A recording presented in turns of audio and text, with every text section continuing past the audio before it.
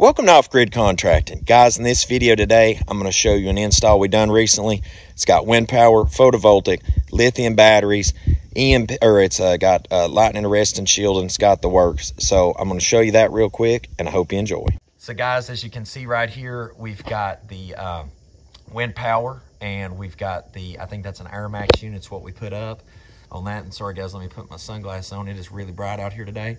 Then we've got 6 modules up top on the upper roof. There is 6 modules on the lower roof on this side, and then 3 modules over on the other side, like kind of southwesternly facing. And this took about, I think it was two and a half days to rack all this and run the wiring into the structure for the customer. It was quite a feat because it's one of the steepest roofs we've ever done, but we got it up there for them and we've got them online. They're very pleased with it, and I'm going to step inside and show you the interior work now. So guys, what we have right here, I'm going to just start from left to right on the system, is the customer service panel. And this is the main power input coming in from the off-grid inverters. And then this is the generator override. And while it's on my mind too, I want to always stop, as I've been doing here anymore, and say thank you to our customers that allow us to film this for the portfolio, and so that other people can get ideas for their installs, because without them doing it, we'd never be able to show that work to them. That's the lightning arrestor protection on the AC side. Then we have the lightning protection on the DC side. This is the OTG boards that we always built for everybody ever since pretty much the get-go. I've never replaced one yet for a customer to this day. Midnight makes amazing equipment, and how we configure that together, it's just always turned out real nice. And then we have the inputs coming in from the roof down here to the basement. Then we've got the wind power control for the power coming in off the roof, and you can see the input there. And then we've got that coming out, going over to the distribution down here, which we're going to button that up today and finish coating all that. Then you have the kilovolt lithium batteries here. Light that up, and those are charging up.